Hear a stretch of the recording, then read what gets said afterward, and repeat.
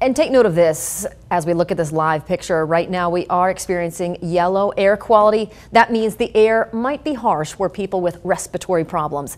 And according to a new study, thousands of 4th of July fireworks celebrations will soon be adding to this air pollution.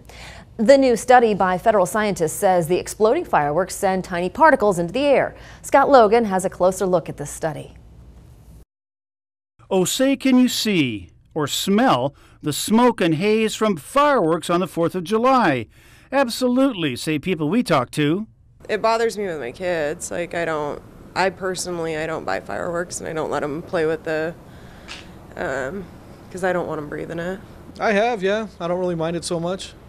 Reminds me it's the 4th of July. In fact, air quality experts say on the evening of the 4th of July, the levels of particulate matter or pollutants can rise as much as 30 or 40%. The exploding fireworks unleash tiny particles of dust, smoke, and soot into the air. With the PM 2.5, it means 2.5 microns, which is smaller than a piece of your hair, piece of human hair.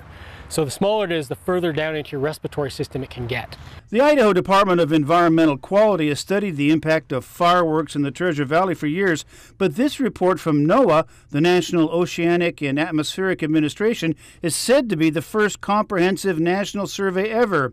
It's not intended to dampen the celebration, but to remind people in sensitive groups to limit their exposure.